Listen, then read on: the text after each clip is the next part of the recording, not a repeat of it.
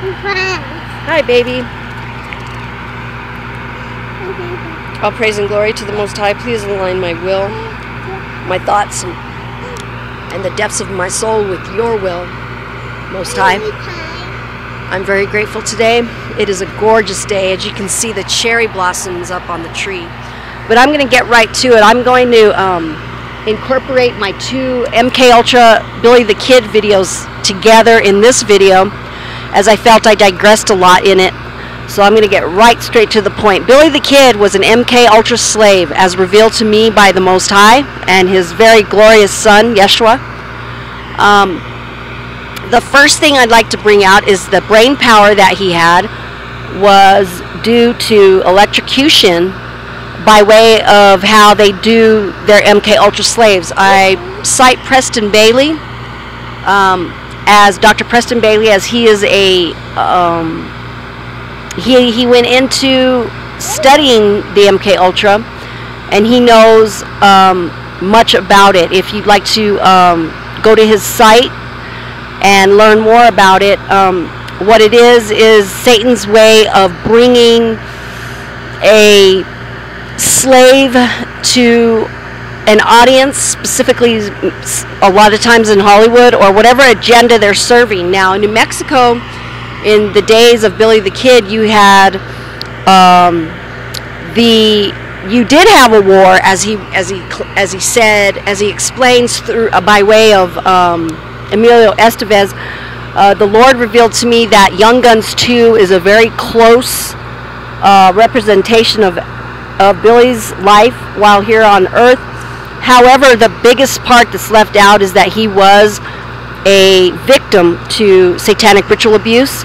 His name being Billy the Kid, meaning Billy the Goat, Billy the Kid Goat, and he turned on them. And he had a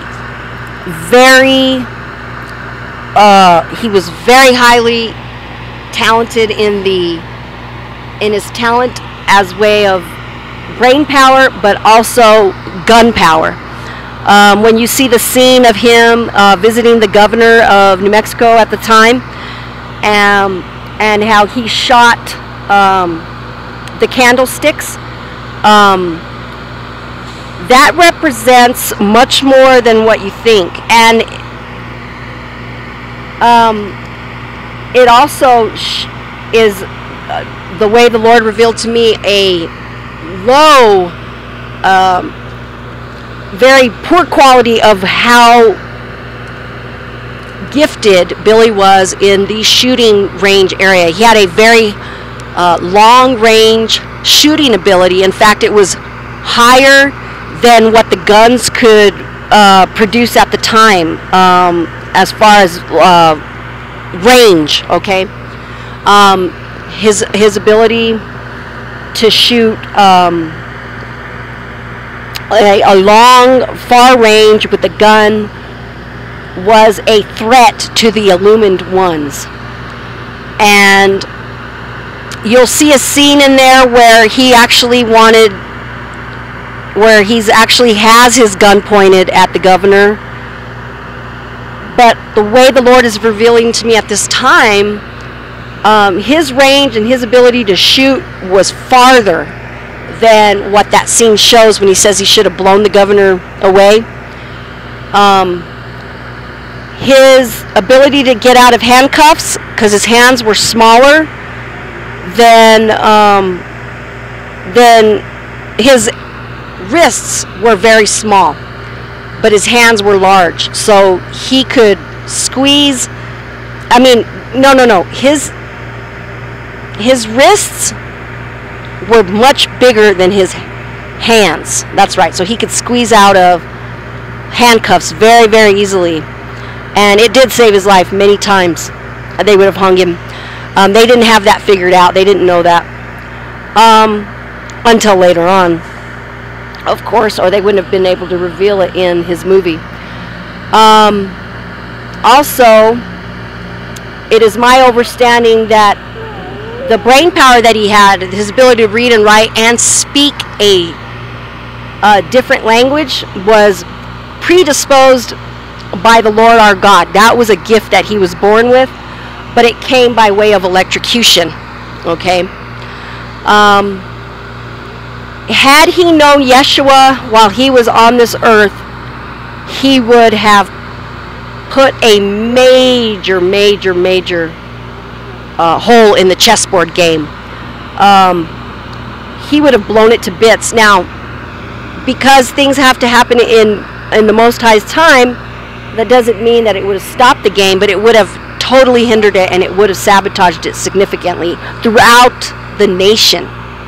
Okay, so when they actually filmed Young Guns 2, they do it out of wanting to make money off of his name in resentment towards him. The Illumin ones do. They don't do it because they are thrilled by his ability to turn on them, and that's not how Satan works, and you know this as well as I do. So yeah, they were very, they are still to this day, as revealed to me by the Lord, put off by his abilities, and he scared them. He could have beat them at their own game had they not killed him. I'm still in mystery. It has not been revealed to me if that he actually lived or not. I do not know that. I am taking it off of only things that I know right now. So all praise and glory to the Most High. I'm very grateful today. It was really hard today. Yesterday it was a hard day for me, and how the Lord revealed to me that across the planet the veil of protection was lifted off so that we could fight our spiritual warfare and practice at spiritual warfare. No matter what level you're at, it was revealed to me that we were at war yesterday, and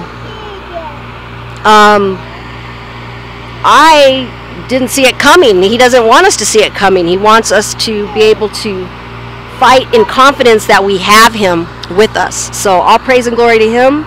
I hope that this brought some reality. It's just a retake on what the Lord revealed to me about Billy the Kid, and he said it was well timed that the truth came out regarding him. Amen. Hallelujah.